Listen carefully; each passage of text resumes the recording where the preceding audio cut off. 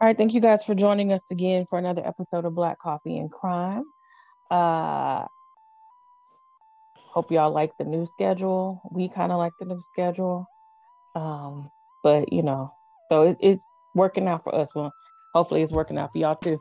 Um, I'm Brandy. We also got another Brandy W and Jackie here. So the crew is all here together again. This week we're gonna talk about the OnlyFans model, a little bit about that OnlyFans model who was arrested finally after killing her boyfriend in April, and also Chester Turner. That's the guy we're going to talk about. He was a serial killer in Los Angeles during the 90s, the late 80s and the 90s. And yeah, it took forever for them to kind of connect the crimes together. So yeah.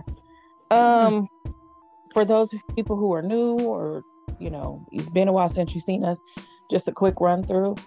Um, we're not law enforcement professionals. We do this for fun. We find things on the internet to talk about. If we misspeak, or if you have information that we did not mention, hey, let us know. Comment on Facebook, Instagram, or on one of the videos on YouTube. But be nice, because um, we just be nice, because I cuss a lot and they go to church, but I don't. So there's that. I go to church Uh, and I cuss.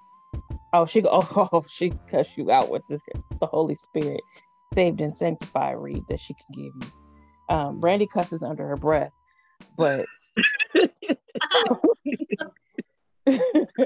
so there's that. All right. We ain't gonna be before you long today. We ain't gonna be before you long. I am on location. I am not at my desk at home. I am um shut up in a room hiding from a 2-year-old. So if you hear noise in the background, it is her. So we gotta hurry up, because she coming. She ain't seen me in about a half hour. She's looking for me. I know she is. All right, let's go, y'all. Okay, so it seems like back in um April of this year, there was a girl, an Instagram OnlyFans model. And what is an Instagram model? I don't. Is that an occupation? An Instagram I model? Well, think they it's call them more of an influencers. influencer than a model because you're basically, I mean, people have sponsorships and I don't know what an Instagram model, they're not really a model. So, No. Yeah. We know what the OnlyFans model is, and I ain't really mad at the people on OnlyFans, because if you can make some money showing pictures of your feet, I really can't really say nothing bad about you, because you really have life figured out. Okay. So listen, looks like Courtney Clenny, or Cleany, was arrested a couple weeks. An Instagram model is described as a person who got famous just because of Instagram. Oh, that's oh, the translations be so loose nowadays. Yeah, Yeah. so loose. Hmm. I'm gonna get Exactly. Instagram famous and become a model. Yep. I'm gonna do That's that. that's literally the description. I'll do that. I'm good for going to look up. Now, OnlyFans is different, because people are actually paying you. The people, the populace, are paying you to look at whatever content that you're putting on there, however um, plain or provocative it is. So that's different. But she was OnlyFans and Instagram model. She's 26. She was finally arrested on August 10th for the second degree murder of her boyfriend, Christian Al- Alboncelli. I think that's what his name was. She stabbed him to death in April, like, like 27 times or something like that. She stabbed him a whole bunch of times. Then she invoked the Baker, was it the Baker's defense, or Baker something, Brandy? Baker Act or something like that, where basically you you get put into like a short-term mental facility, and you can't talk about it, and it kind of protects you a little bit. But finally they did arrest her. Um, there were already reports that she was very violent against him, and then recently they released a video on social. Well, I thought on social media, where she was lighting him up, Solange Knowles style, in an elevator. And he's a big guy. And he And was not engaging. no, No. no. He was like, he was really defending himself. There was one time that he did like kind of bear hug her from behind just to get her like immobilized or Mm-hmm. whatever. But she was lighting him up. But she, even before he came into view in the elevator, she was, I hate to use this word because people want to cancel you over using this, but she was spazzing the hell out in that elevator even before he got in there. Yeah. On the way Um, in there. on the way in. And she, I mean, she was lighting him up like Ray Rice. Like she was really lighting him up. I didn't did I You had said did. that. I had said that. I had said that. But that's what she was doing. That- that's, listen, I do not condone domestic violence. Trust me, I do not. Based on my childhood, my life, people who know me know that I don't. But that's what that scene in that elevator looked like. Okay, so I was just giving the people an analogy of what that looked like. That's what it looked like to me.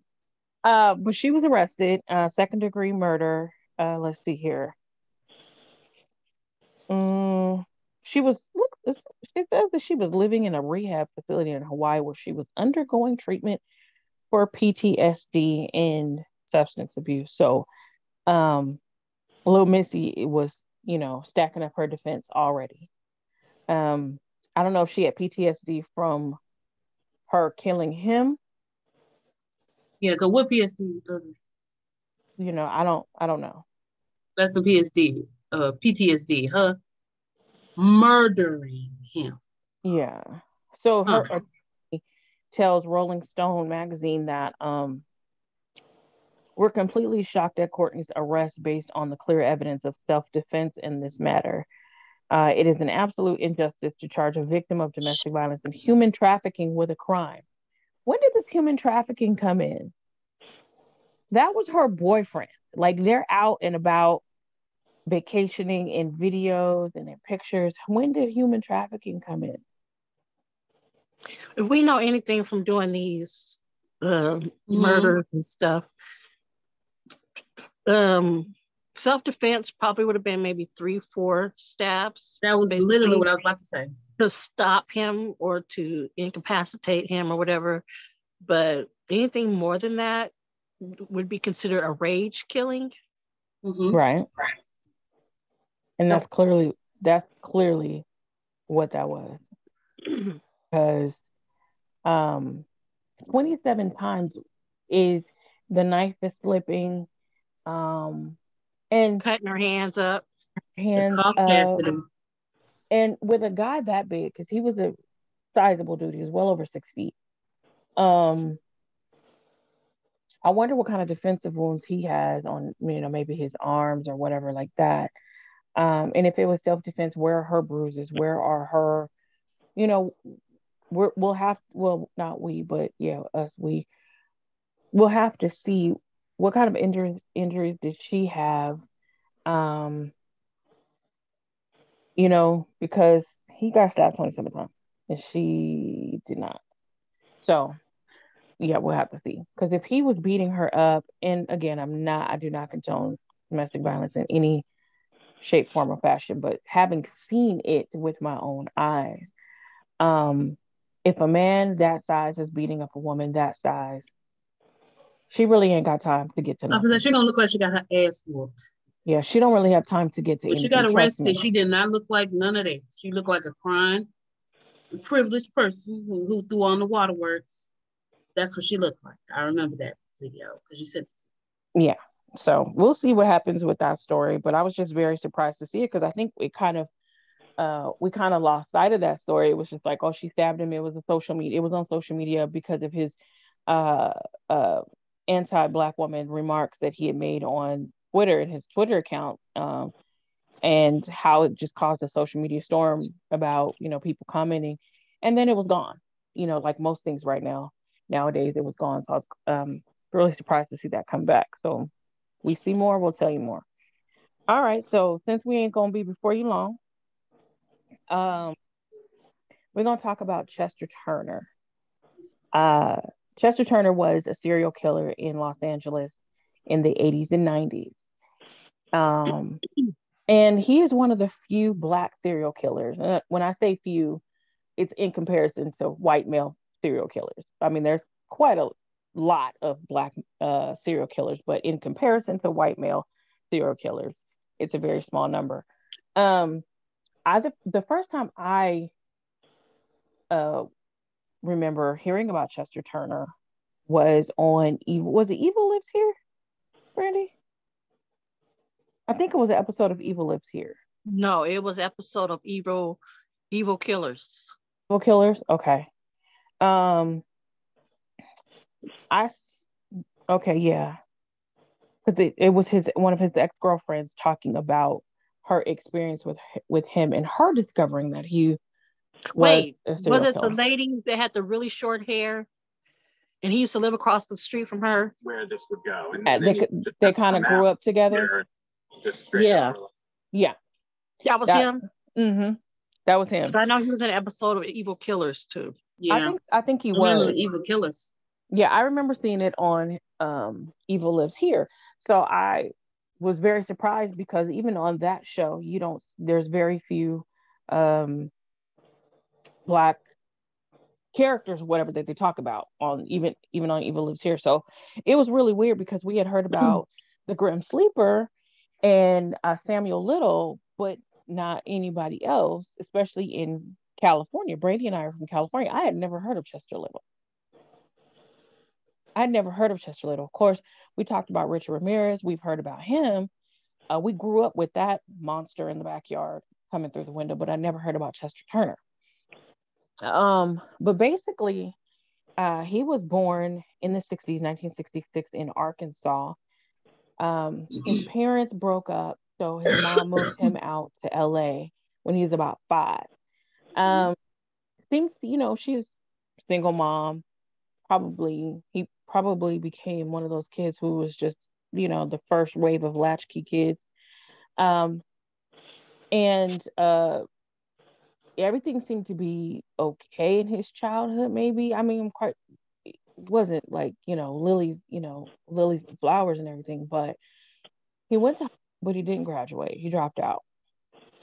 His mom moved to Utah, but he decided to stay in California. And he basically was just bouncing around from missions to shelters and all kinds of stuff, and even jail. But in the middle of that, he became a serial killer, a rapist, and a serial killer. So what they said was he would have been classified as a sociopath who used the women who were probably weaker than him, that he saw as weaker than him, and used them, the sexually motivated killings, and he would strangle them. That was his mode of that's how he killed them, was through strangulation. He was also called, of course, the media dubbed him as the South Side Slayer. And as with most serial killers, he killed women that were in his immediate vicinity. Like there was a couple women that he killed and left them within yards of the motel or hotel where he was staying at.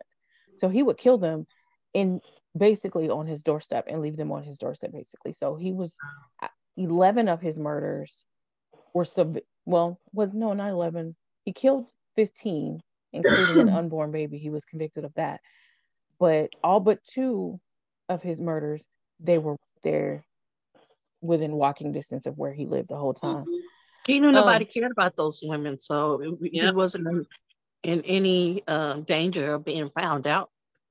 Right. Just like the Grim Sleeper. I mean, we haven't talked about him as a complete episode, but the Grim Sleeper did the same thing for decades. He was killing women in South Central, and they were literally right there in the alleys behind his house and places that he frequented. And he knew that these women, they were Black women. All but one of them were Black women. Some of them were on drugs or addicted to, some sort of harmful vice. And, you know, he would kill them and just leave them there. Um, let's see. They said this was weird, but it makes sense. Um, Something about Domino's Pizza. Like he Mhm. was a delivery person for Domino's. Yeah, And we worked there. it, one of the articles I read kind of alluded, it didn't say it, but kind of alluded to that being like his entry into his introduction to some of these women was as a delivery driver, and that he kind of would know where they lived or where they frequented based on them ordering food. Again, the article didn't say that, but it kind of alluded to it. Um, let's see. So he murdered 11. He was 11 women between 1987 and 1998. Between Figueroa, Gate and Gage Avenue and 108th Street in LA. So it was like within 4 blocks. All 11 of these murders happened within 4 blocks of each other. And they couldn't connect the murders. It's kind of like, did they bother or Yeah, they I couldn't? was how could they not connect them? I mean, but all right. Only one of the murders, someone saw him. Mm-hmm. He killed this woman, and another transient saw him do it. But I have to think those are one of the two reasons. Maybe they didn't really push to solve these murders because they were kind of women that were on the fringes. And then also too, during the 80s, LA was like murder capital. We're talking about the height of gang violence in the late 80s. Did they have time, you know, when they had bodies literally stacked up on the street like it's, cartel time in Mexico. You had bodies everywhere. Like when you turn on the news when we were growing up in the 80s and the 90s, you turn on the news and every newscast was about another gang shooting, a gang shooting, a gang shooting, a gang shooting. And you would see um the sheets on top of people and the blood on the street or whatever. So that was like every day. But in the midst of that, I had never heard about any of these women, them finding random ass women in LA. Even the Grim Sleeper, you did not hear about them finding random women, random Black women. You did not hear about that. You heard about you would hear about white women, but you did not hear about, 5 or 6 random Black women found in a year in a 4 block radius. Like you didn't hear about that, which is crazy. Because how could it not be the same person if it's within 4 blocks? Seems like that would be basic police work. Yeah, Those seem like basic detective police work. right. But we already know, based on other stories we did, that police departments, especially LA, is notorious for ignoring certain things, Mm-hmm. and not investigating, only investigating what they want to, Mm-hmm. um, and leaving everything else alone. So let's see here. Um, he went to jail like 6 or 7 times between 1995 and 2002. Now, he wasn't arrested for any of this. His first arrest regarding the murders was in 2003. His DNA, they had to take his DNA sample when he was arrested in 2003. That's how they started to connect him. They connected him to the Vance murder, which was Paula Vance. She was And they found in Azusa, which is in LA County. So it's not within LA proper. So this would have been the LA Sheriff's Department. So there were only 2 of the women who were found outside of the city of LA, and she was one of them. And she was the one where there was a witness. She was the one where there was a witness, and so they connected him to that murder, the sexual assault and murder in that one, and then they started to connect the dots with all the other ones. Um, And that's when they really started investigating. Instead mm-hmm. of investigating forward, they were kind of investigating backwards. Like they knew that he had killed people. It was basically matching his DNA with cases that they had in the system. So they worked the case basically backwards to actually um, figure out how many women he actually killed. And who knows if they even found, Oh, all of them. But this is true. Yeah. Definitely matched nine. He matched nine for sure. Yeah. But yeah, I'm like, you don't tell how many women that they It, just could match. maybe like because he was a sexual predator as well. So what about the women that he actually did sexually assault but not kill? Mhm. And the women never reported if they were transient women. Um, Paula Vance was she suffered from a mental illness. So what about anybody out on the streets um, suffering in some form or fashion and didn't report it? One, because they were suffering from something, and two, because if they reported it, what were the police gonna really do? Yeah, Um, clearly we know that, usually people do start before they get to killing, they usually um, do other crimes before. Um, Something that they mentioned was also when he was in grade school that the kids called him Chester Molester because he was very touchy and inappropriate with the girls in the school. So if he was hmm, doing that when he was younger, just imagine, you know, what he did as he got older. yeah, he ramped it up. Um, one of the one of the worst things about this is one of the women was pregnant, was about 6 months pregnant when he killed her. This was Andrea Triplett. She was found partially nude on off of Figueroa in 1993. She was 5.5 months pregnant, and at the time it says that California didn't have a law that at the time that well, I guess the law didn't consider that pregnancy as a viable, like the baby would have been able to live outside of the womb. But after later on, he was convicted. That was one of the murders that he was convicted of. Was that unborn baby? Now let's this murder here of Andrea Triplett. I believe that in that episode of Evil Lives Here, his girlfriend, former girlfriend Felicia Collier, mentions that she knew her. Mhm.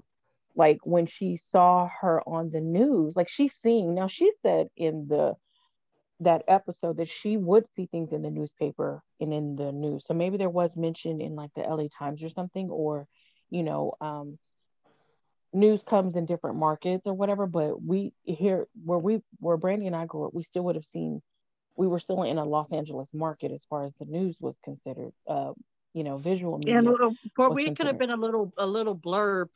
You'll see a shooting on such and such street happened yesterday, or a body was found in a field behind an apartment complex, and it's just a small little blurb, not really any information other than if they have the name or something. And seeing that most of the stuff was committed in around in the same area, that she would have probably come in contact with some of these people. But just from hearing a little bit in the newspaper, a little blurb of crimes in the area, and then connecting it with what people were saying on the street, then probably she was able to say, "Oh, that was so and so who Yeah. was killed." And I just remember her in that episode saying that, she would recognize some of the faces or the names and be like, dang, like I know her, I've seen her or whatever. And then to find out that it was her ex-boyfriend. Now, in that episode, she said that, they grew together and, she was in a previous relationship and had a kid and, he seemed real nice because she knew him from before. But he became abusive at some point during their relationship. And she wanted to leave him. Her father, however, which I was so pissed off at during this episode because it happens way too Right. much. He choked her out and beat her up in the car. And she was like, I gotta go, I can't do this. And her father basically listened to what Chester was saying and was like, he's a good man, he made a mistake, you know, give him one more chance. And so she did. And he terrorized the living hell out of her based on the episode. Um, and then, like, stalked her. Like, she could not move on with her life. Um, there was, in most of the episodes on the show, the people will be like, well, he would leave for this amount of time and he would come back with bruises or scratches or this.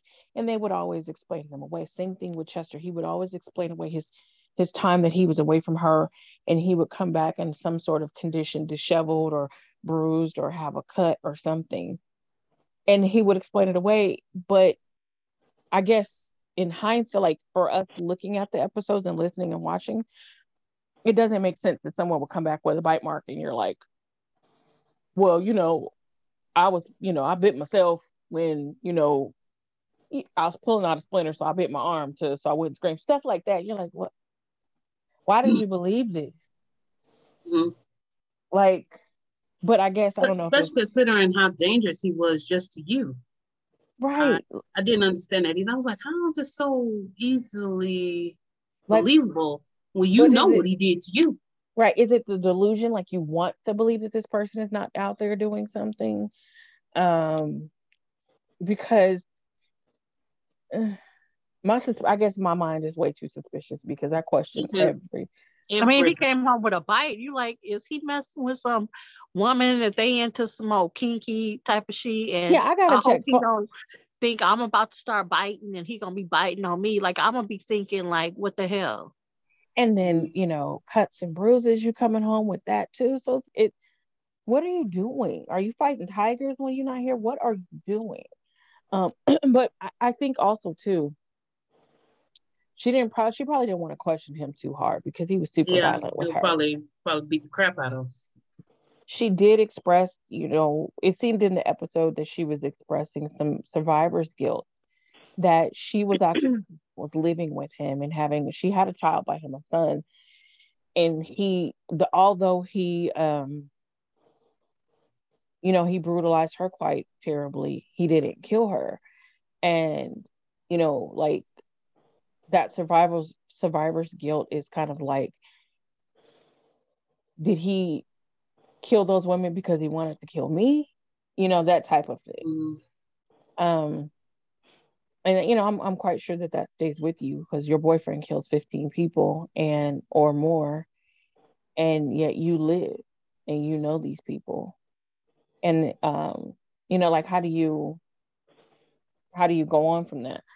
um Chester was, let me see here, he was convicted. Like I said, he was convicted of the first 11 murders in 2000. And he wasn't what year was it that he was convicted of the 11? I know that it? he got some previous. Was Hmm, no, damn it, I done was lost it. 2003 the first 2000 one? arrested. 2007, he got the death penalty Yeah, for the yeah. first 11. And then again in 2014, he got convicted of an additional 4. So he right now he's at San Quentin sitting on top of 2 life sentences. 2. So but in California, he'll likely die of old age or cancer or Mhm. something before he actually uh, is put to death. Another interesting thing about this is there was another person that was convicted of some of Chester's murders. David Allen Jones was convicted of 3 of the murders. Um, he was a janitor at an elementary school, and there was a girl named Tammy Christmas who had been found strangled. And What, so, go ahead. wasn't he special needs as well? Yes, yes, he was. He had been questioned without an attorney.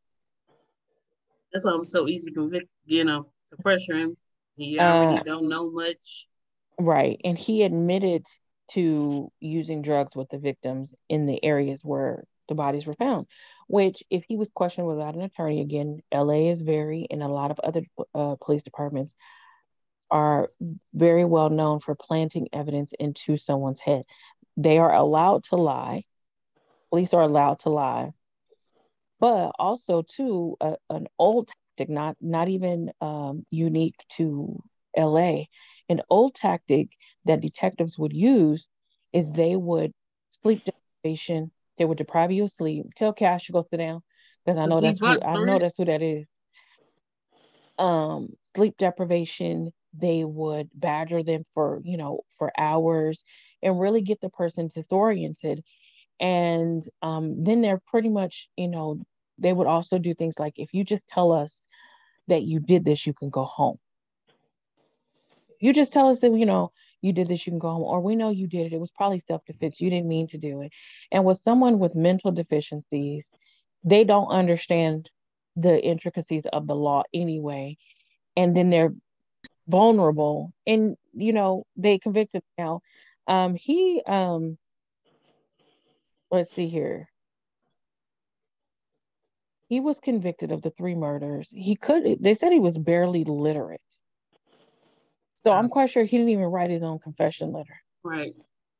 Um, so he got convicted. He was convicted of a rape, also convicted of a rape that was unrelated to the other murders that he was convicted of.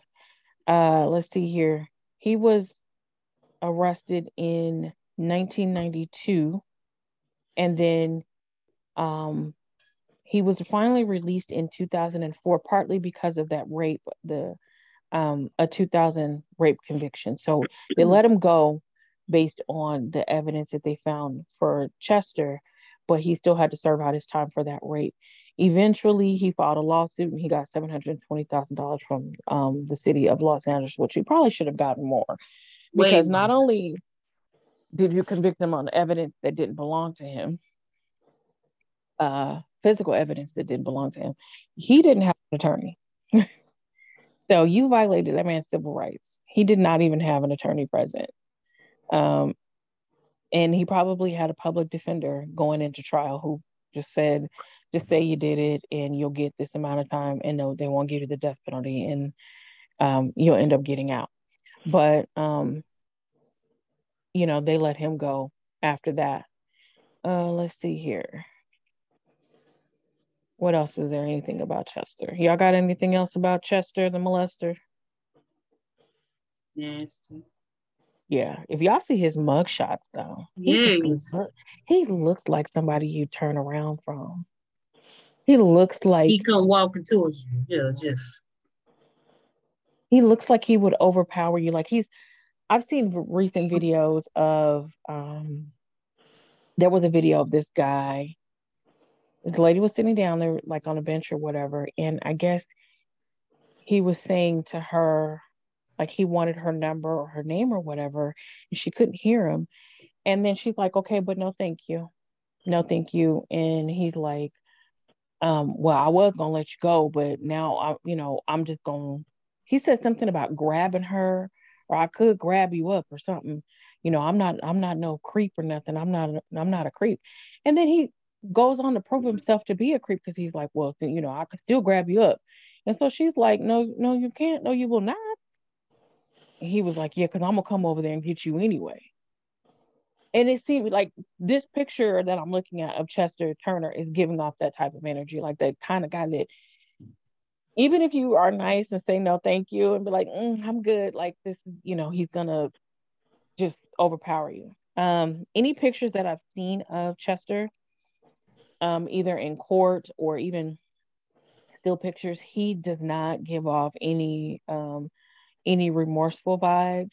nope. He looks very arrogant in all of the pictures, very He was very assured. arrogant. Like, I mean, he looks very smug, even in a prison mugshot in San Quentin. He looks very smug. Like, If I saw him walking my way, I would definitely turn around. I don't know if Like I would turn like from around the, because if it, like trying to come holler you. Ugh. yeah, I don't know if I would turn around because I think he's gonna chase me, or do I just kind of go forward and go around? Like, what do you do? What do you do? And just it's just getting to the point anyway where women saying no is becoming a problem. They are killing women for saying no. Yeah. What's wrong with you? What's going on? You follow them, you stalk them, you beat them up, you punch on them, you rape them, just for women saying no. Just get your game up. Yes. Get your game up. That's it. That's it. Like, there's a new debate, but I don't think it's a new idea. I just think it's new to people talking about it. is how men really don't like, some men really don't like women. They just have to have sex with them. Oh, I didn't send y'all that. And Let me send it. I think it's very true. I've been saying this for a long time, that I don't think that I do think that there are a lot of men who don't like women. I'm not saying that they're gay at all. I'm not saying that. Please don't think I'm saying that men are gay in this instant. Um, but there are men who really don't like women. They are with women because they are sexually attracted to them, I but just they sent y'all the actually don't. TikTok. But they Yeah. actually don't like them. No. Brandy and I have talked about this, but I really No. think it's true.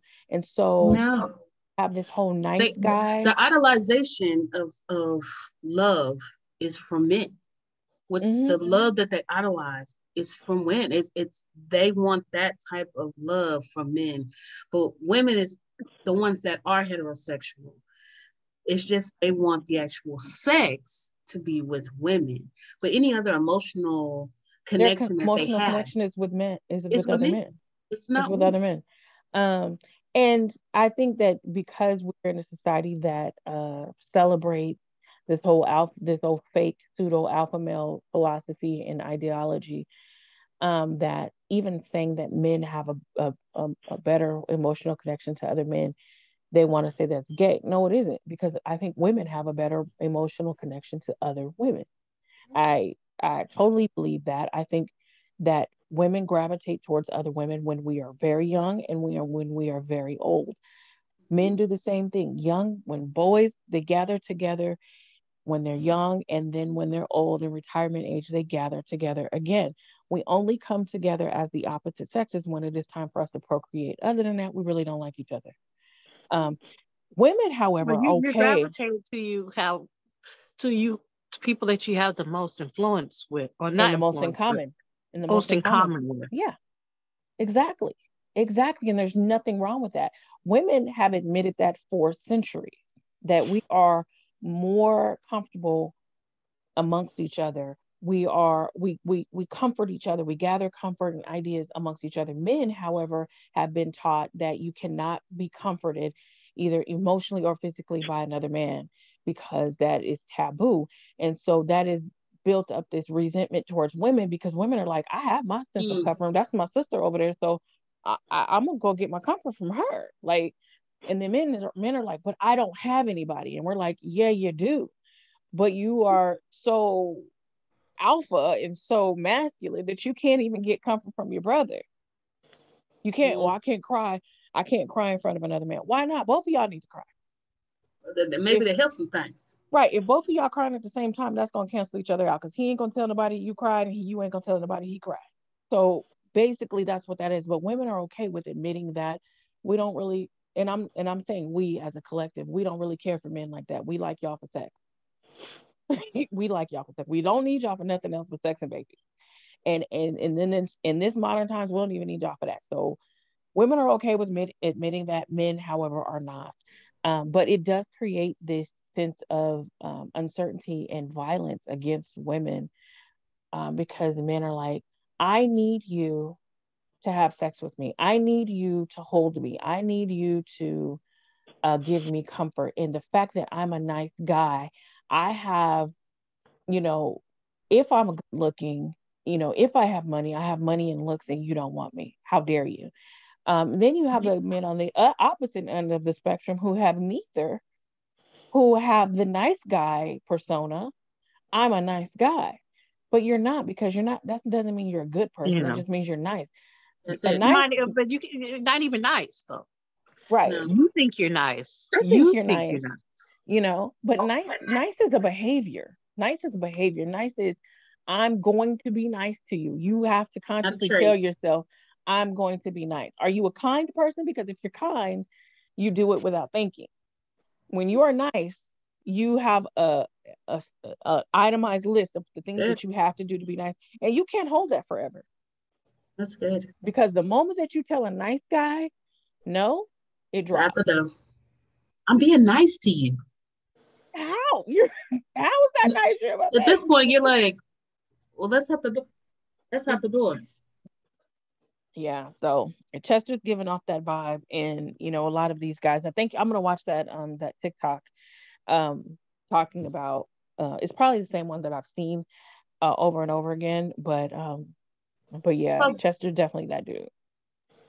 probably so. Definitely, Yeah, I was definitely definitely that like, dude. well, you know what? This makes plenty sense. Yeah, Plenty sense. Which I think we have kind of discussed it a little bit amongst us, even on the show, but definitely yeah. I try not it to just say. every day. I just feel like every day they show that this is true. Because at this point, I'm not even sure y'all want women. I'm really not. I'm really not sure about it. I think Even sexually, and to some extent, because low key, you don't really want that from us. She about to start a whole bunch of she in the And did, comments. and did, yes, because I and have did. so much to say about that. I did. I have so Not that much we to have a say. problem with it. We don't I have a mean, problem with it's an that, but opinion. It's an you opinion. know, If it offends you or if it rubs you the wrong way, you have to question why it does. And I believe that with anything. If something rubs you the wrong way, then you feel a certain way about it. Like you've I don't somehow. think I'm not. I don't think I'm the only female. If anything, we're gonna get some rallied up because there's a lot of us that feel this way Mhm.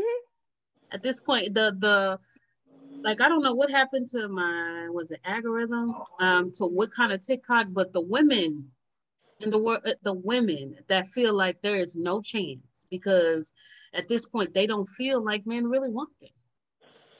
Girl, You know, the it's I dating never felt pool. that, but no, I'm I'm not. sure that some people. I'm not feeling that way. I'm not. I mean, of course, I know there's men that sexually want me, but the TikTok I sent y'all about, I think that you know I may not be the compatible person that they need or want really, really.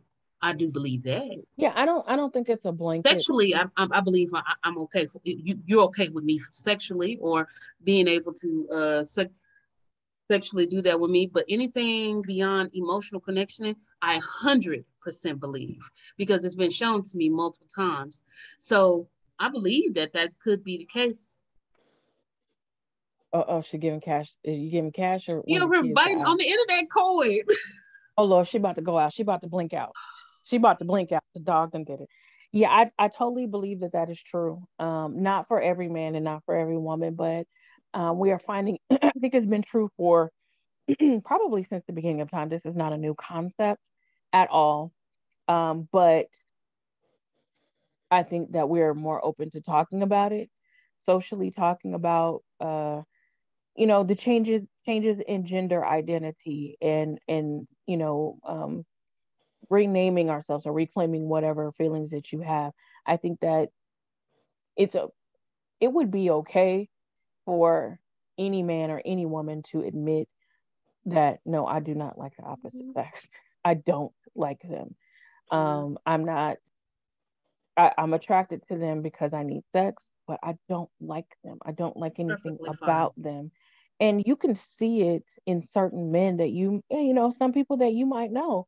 You can just listen to their language, listen to their conversations, and the way that they talk about the way that they talk about men, their peers, and the way that they idolize their peers and other men and other toxic ass men, examples of toxic men, but Oh, they I thought we were going to say completely one. bash women.